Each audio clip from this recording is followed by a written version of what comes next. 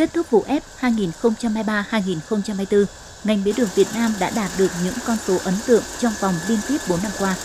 Sản lượng đạt trên 11,2 triệu tấn mía, sản xuất được gần 1,2 triệu tấn đường các loại. Giá mía nguyên liệu hiện đạt mức 1,2 đến 1,3 triệu đồng một tấn. Đây là mức tương đương so với các nước sản xuất mía đường trong khu vực.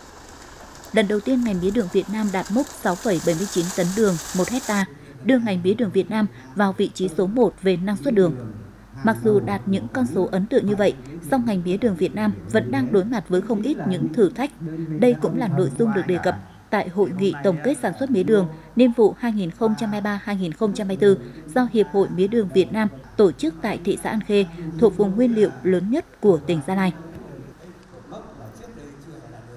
Hiện nay thì cái ngành đường thế giới nói chung và ngành đường khu vực thì lại là một cái ngành có rất nhiều yếu tố khác chi phối, đặc biệt là những yếu tố nó mang cái tính là không công bằng, những cái yếu tố mang tính trợ cấp, trợ giá, phá giá, thì những yếu tố đó hiện nay đang ảnh hưởng rất lớn đến cái sự phát triển của ngành đường Việt Nam.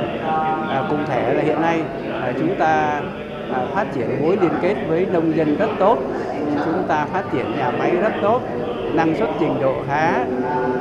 Vụ vừa rồi chúng ta đạt đến năng suất đường hàng đầu Đông Nam Á. Các cái chỉ tiêu mặt kỹ thuật đều rất tốt nhưng không bán được đường. Hiện nay cái lượng đường chúng ta sản xuất ra đang chủ yếu là tồn kho, vì là cái đường phá giá, đường đó không hơn gì chúng ta về chất lượng, không hơn gì chúng ta về kể cả giá thành, nhưng họ sử dụng biện pháp phá giá, cộng với cái hiện tượng là không chấp hành quy định pháp luật, cam kết quốc tế. Thách thức lớn nhất là đường gian lận thương mại. Liên quan đến cơ chế chính sách pháp luật, Chủ tịch Hiệp hội Mía đường Việt Nam cho rằng cần được áp dụng nghiêm túc để tạo lập môi trường kinh doanh công bằng. Hiện nay về mặt chính sách của chúng ta tương đối là tốt, là đầy đủ. Hiệp hội Mía Việt Nam thì hiện nay thì đủ sức tự tin là nếu cạnh tranh sòng phẳng chúng ta cạnh tranh được.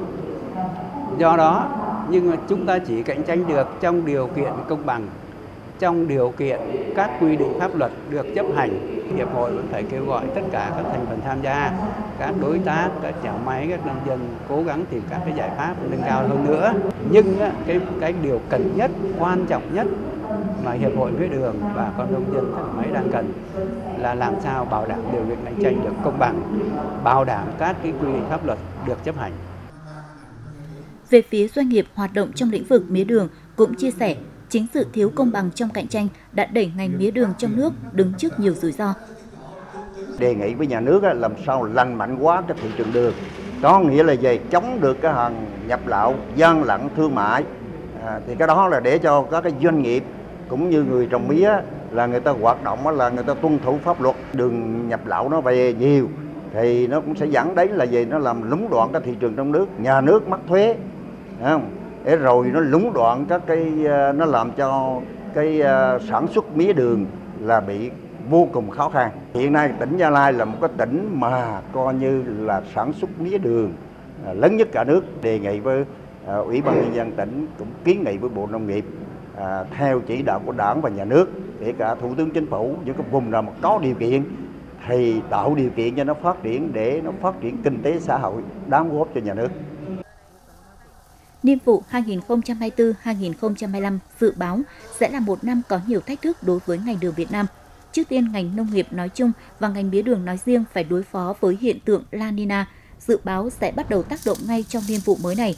Khó khăn tiếp theo là giá vật tư nông nghiệp tăng, tình hình đường nhập lậu và gian lận thương mại, việc lẩn tránh biện pháp phòng vệ thương mại.